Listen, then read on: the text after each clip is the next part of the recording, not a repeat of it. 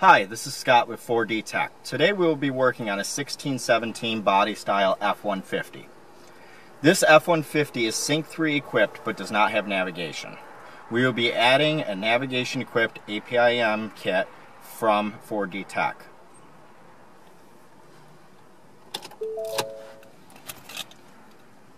We will need a few simple tools for this process.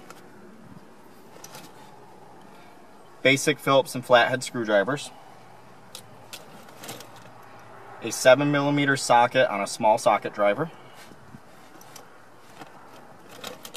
A 7mm nut driver. And plastic dash tools. For your convenience, we offer the plastic dash tools and the 7mm nut driver on our website.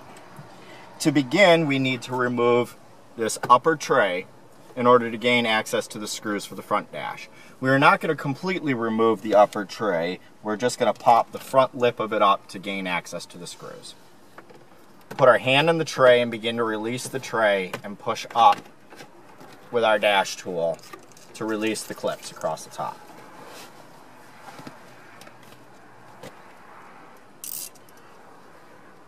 Once we have those clips released, there are two 7mm screws underneath the front lip of the tray that hold the front of this dash on.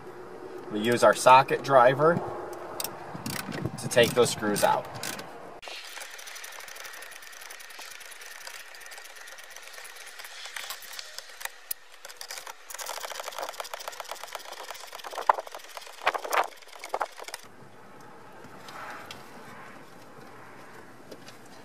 Once the two screws are out, you'll grab the top edge of the front of the dash and pull towards you till it begins to release. At the gap around the screen, you'll finish helping the dash panel off all the way down to the heater controls. Once that's released, there's a few connectors that need to come out. Make note of any connectors that you disconnect so that you know where to put them back in when you're done.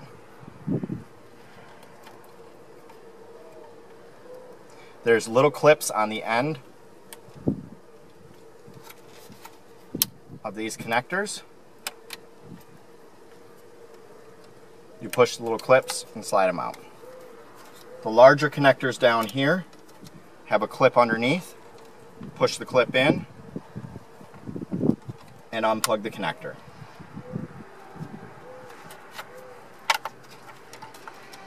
Same on this side.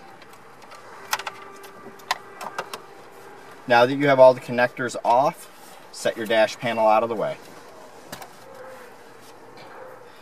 Next, we will need to take these 6 7mm screws out from around the screen.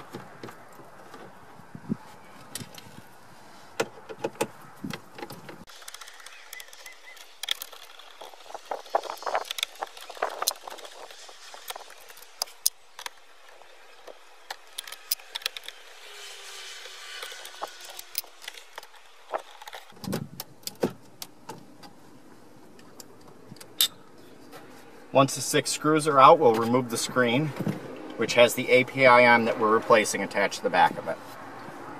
There's 3 connectors that need to come out in order to get the screen and APIM out of the dash. That is the GPS connector, the USB connector, and the main 54-pin connector. We'll start with the USB cable, pushing the clip on the top and unplugging it.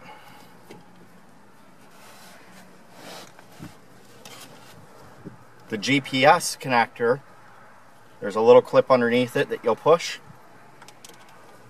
and then use a screwdriver below the connector to help the connector out. Last, the main connector. You'll push in this little safety that holds this lever in place. Swing the lever towards the APIM all the way until the connector completely releases and comes out.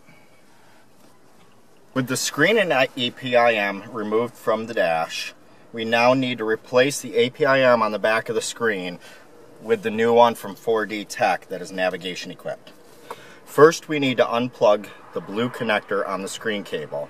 We will push the little tab in and use a flat blade screwdriver to just help release it upwards and push it out of the way.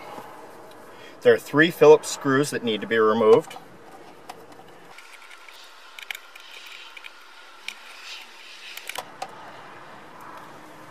Once the 3 screws are removed, we'll take the non-navigation equipped APIM out of the way.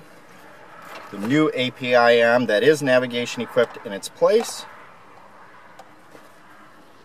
and put the 3 screws back in.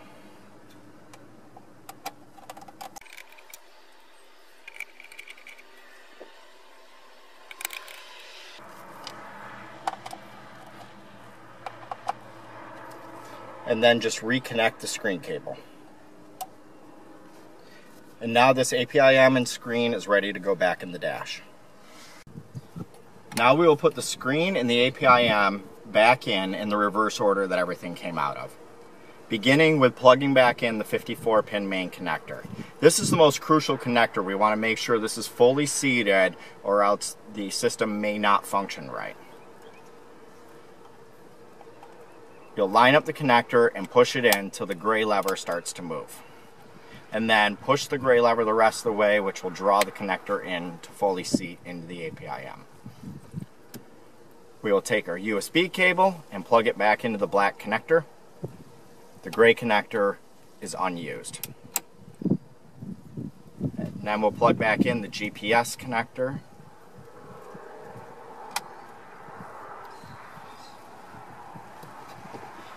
Now we put the screen back into place and replace the 6 7mm screws we took out earlier.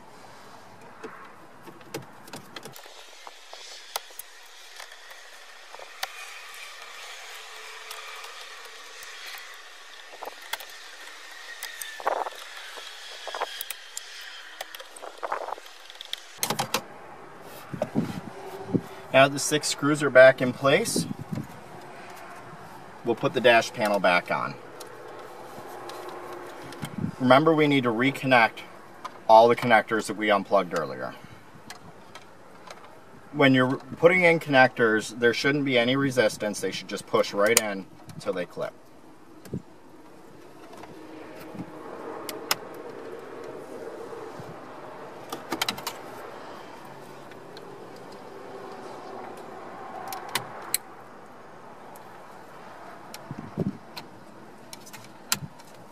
With all the connectors back in place, we'll lift the tray out of the way and push all the clips back in for the front of the dash. Now we just need to replace the 2 screws up top that we took out earlier.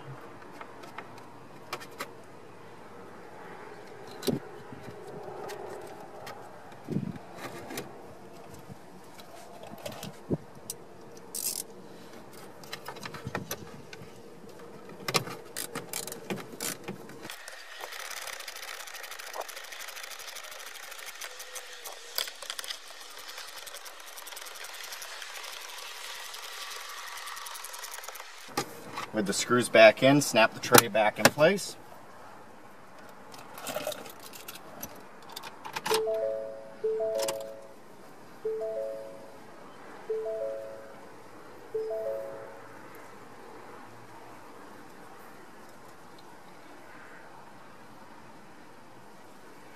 And now you've seen how simple it is to upgrade your Sync 3 system to navigation in the F-150. You'll see as it loads up, there's now the navigation icon here.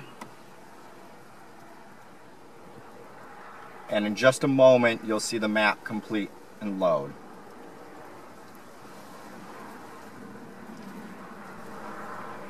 Thank you very much for checking out our video.